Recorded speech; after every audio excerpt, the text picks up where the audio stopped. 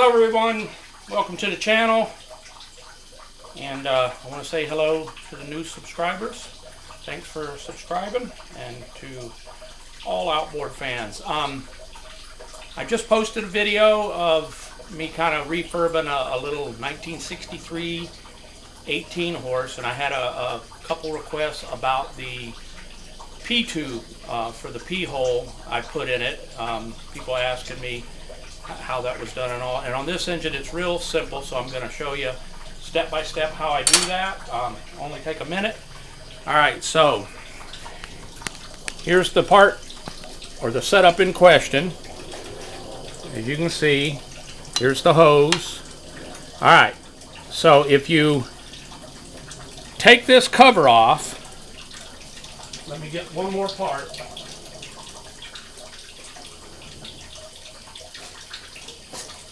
Okay, when you take you'll take these three screws. It might be bolt heads. These ones happen to be screws. And when you take it off, your thermostat's going to be right there. Okay?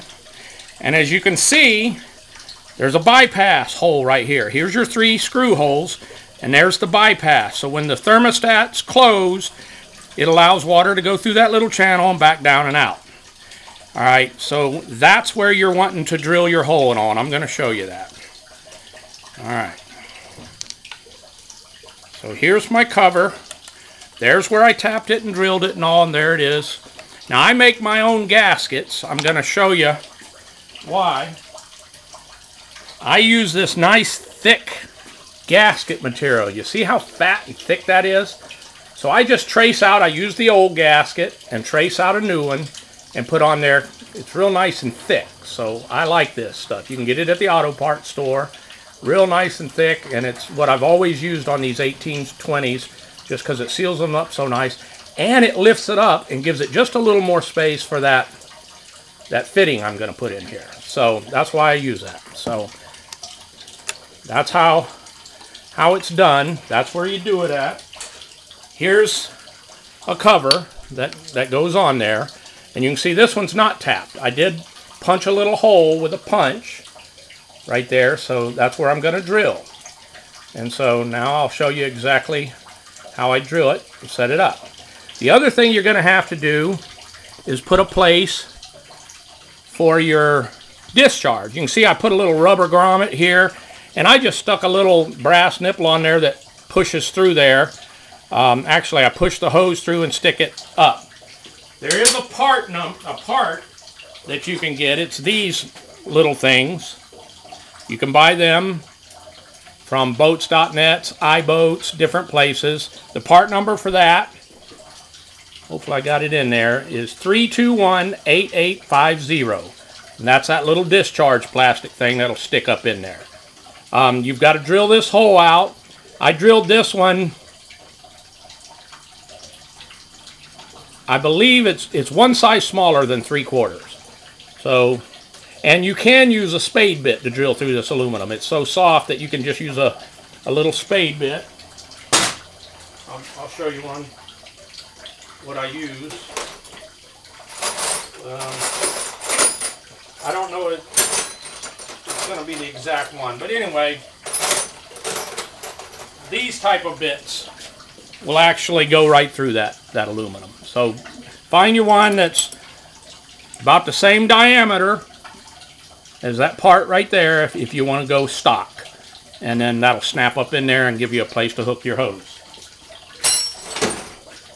Alright, so that's the holes you're going to need to drill, and you can pretty much drill those holes anywhere as far as the discharge goes, anywhere you like. So I'm going to get set up here where you can see it.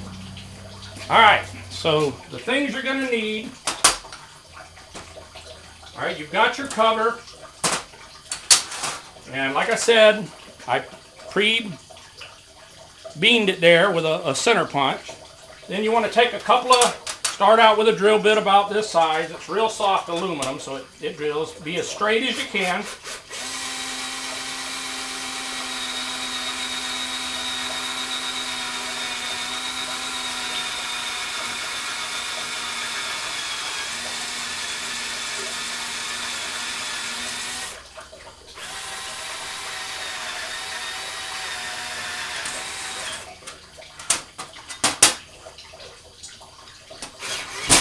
There you go. All right, there's one. Now, your next bit,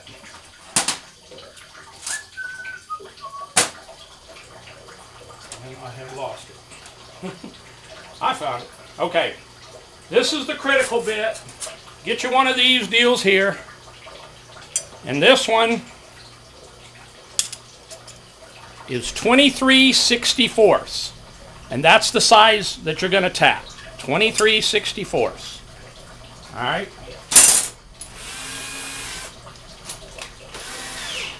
Put that in there. Get your cover back. You already started your hole. And now let's go up to this side.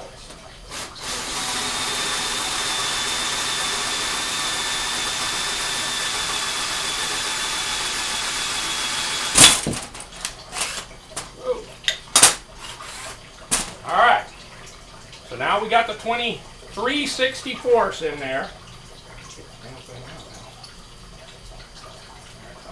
All right, so we got our hole now. All right. So there's your hole. Then you're going to have this. This is the tap that you'll use. It's a 1/8 NTP 27 National Pipe Thread. And as you can see, it's tapered right there. So, and that's what you want because the fitting you're going to use is also tapered. You do not have to have this tool. I have it, so I'm going to use it. You don't have to have a tap wrench. You could use a little crescent wrench would be just fine. I have used a crescent wrench many times. So tighten this in there. Then you take it and gently start it and thread that now. You're supposed to go in and out and all that, but this is soft aluminum. Just take your time and back it out occasionally, you know, that kind of thing.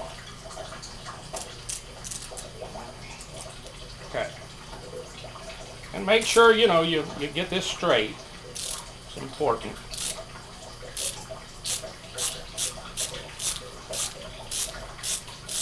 Alright, and you don't need to go all the way through with the tap. So you're just going to tap it about like that. Because this is, like I said, it's tapered. And that's what you want. So let's back that out of there now.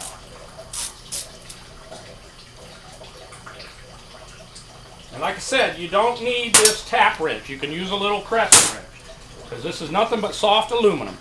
And I don't know if you can see it there, but now I got real pretty threads in there. Now, you can put a little pipe dope on here, a little paste if you want, maybe a little piece of Teflon tape if you want.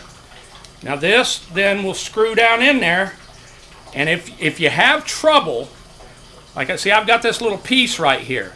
You might have to take it over to your grinder, or get your little grinding wheel or Dremel tool or whatever, and get it in there. Grind that down a little bit so it'll fit. All right. Now let me go this way so I can get it. Get my threads cleaned up. Let me get a little crescent wrench. Something that I can use. There we go. All I'm going to do is chase it down in there and it'll come out the other side.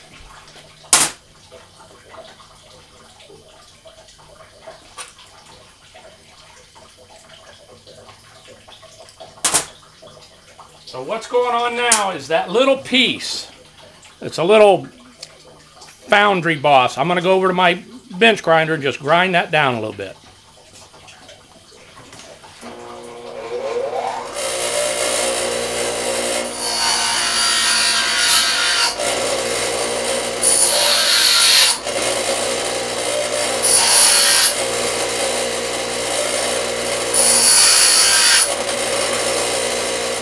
That should do it. Let's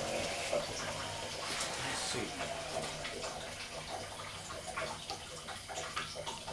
Oh.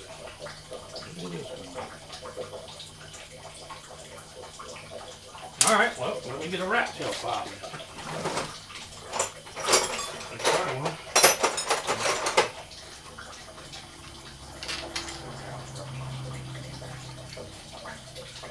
All right, I'm just moving that little burr of a thing there. It's in my way. I'll show you before I see if that'll work.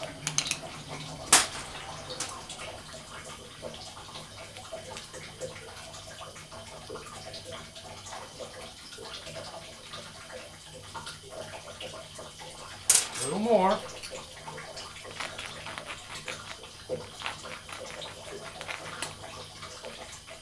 Getting there. Just a little burr.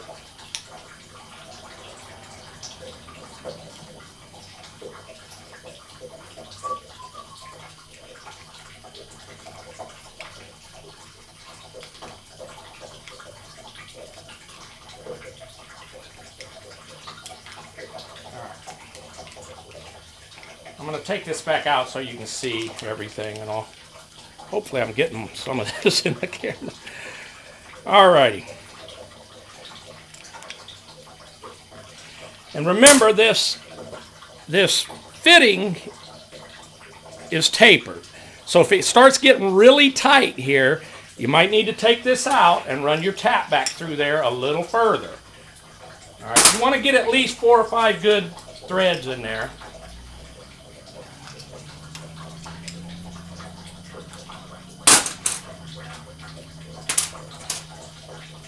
Let's run our tap bridge back down just a little further. Can you see what I'm doing here? Okay.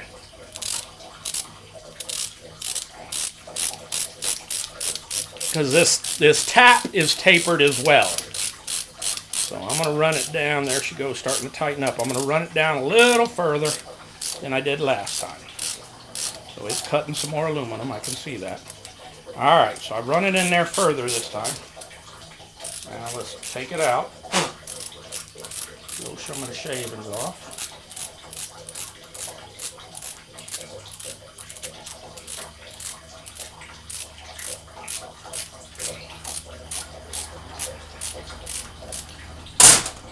Alright.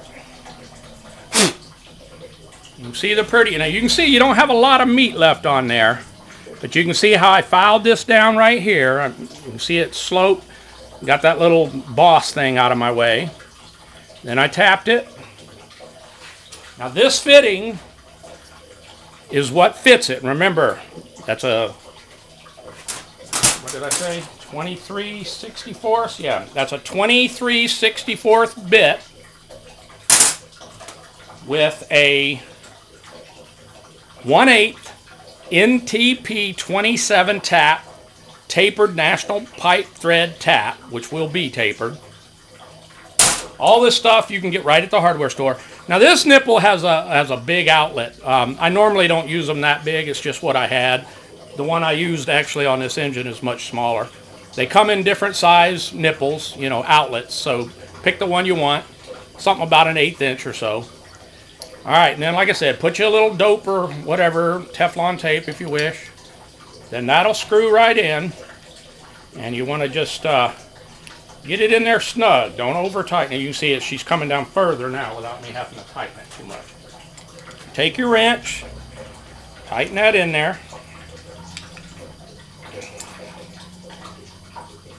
And don't over tighten it. Remember, it's just aluminum. All right.